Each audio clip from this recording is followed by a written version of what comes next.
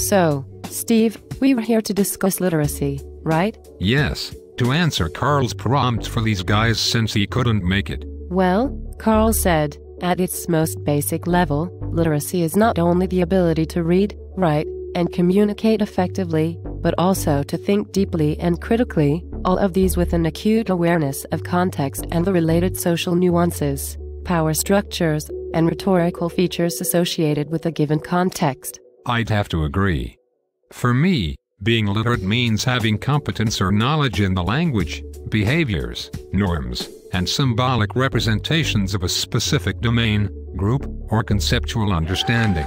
Cheers, Steve.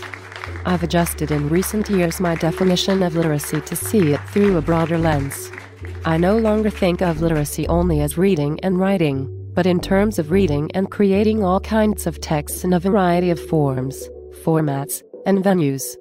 For example, we now use various and different skills to read digital and social media texts, the internet, Facebook, websites, both 1.0 and 2.0, text messages, informational and recreational sites. We also use a variety of composing skills now to create a variety of texts, incorporation of video, digital images. Yes, literacies are proficiencies or knowledge in reading, writing, speaking, listening, and reviewing, which may or may not be domain-specific.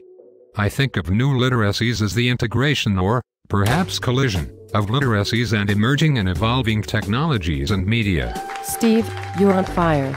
Nice work. Carl believes that on one level, new literacies are the literacies inspired by emerging digital technologies. On a higher level, he thinks new literacies represent the creative and innovative thinking associated with and inspired by the proliferation of new and emerging digital technologies. Part of this involves the critical insight to repurpose new and existing technologies in creative ways. Kind of like using extra normal to represent our ideas on literacy, right? Yes, that's a good example. New literacies are reflected in a huge number of formats, tools, devices that permeate our everyday lives. Writing and reading remain critical, but they are evolving because of the sheer variety of venues, purposes, real-time audiences, instant publishing available to almost everyone.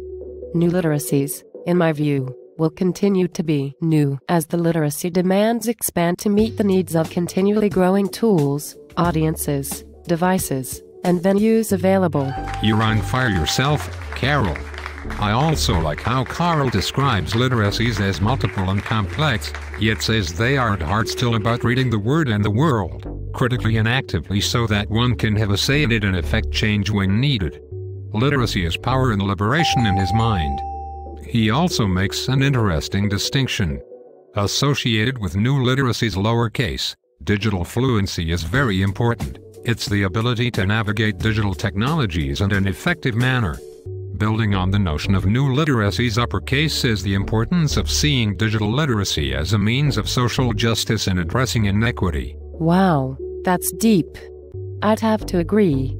I still support the concept that we write and speak to learn, but I wonder how that process, now that it is witnessed by so many people instantaneously, will impact society, relationships, policies, governments, and global collaboration going forward. Yes, I often wonder that myself.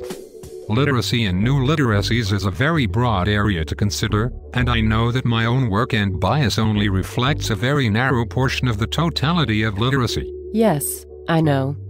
Carl and I also feel like the concept of literacy and new literacies continues to evolve. It makes doing a workshop like this with the NELA Fellows all the more important. So, let's get off this stage and start our work with them. I couldn't agree more, Carol. I think I see Carl out there. On to the next phase of the workshop. Thanks for tuning in, everyone. Yes, thanks for tuning in.